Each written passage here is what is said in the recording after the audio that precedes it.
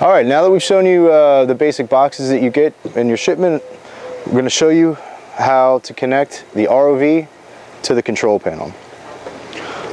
Now, I want to point out the differences in the end of the tether here. There's a male end and there's a female end, and those are going to line up to the female end on the control panel and the male end on the submersible.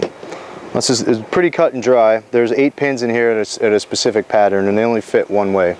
So just take some care to line those up nicely. These are wet connectors, so they're going to force any water that's in there out, so they take a little bit of effort to get them nice and snug. And we also have a threaded locking sleeve that we're going to put over the top of that and tighten that down.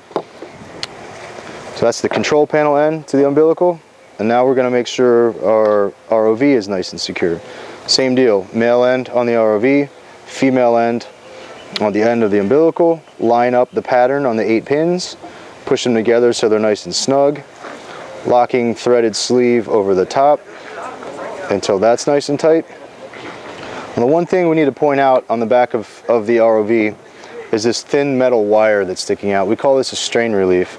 Paired with this nylon sleeve that we have at the end of the tether and a carabiner, we're going to transfer any weight from the connection, the tether connection, to this metal strain relief and nylon sleeve here.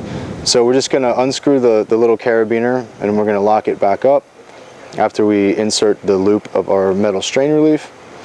So what this does, if I show you a visual on it, is it's going to take any strain away from the connection of the tether. So all your weight is being transferred to the ROV and to this nylon sleeve up here.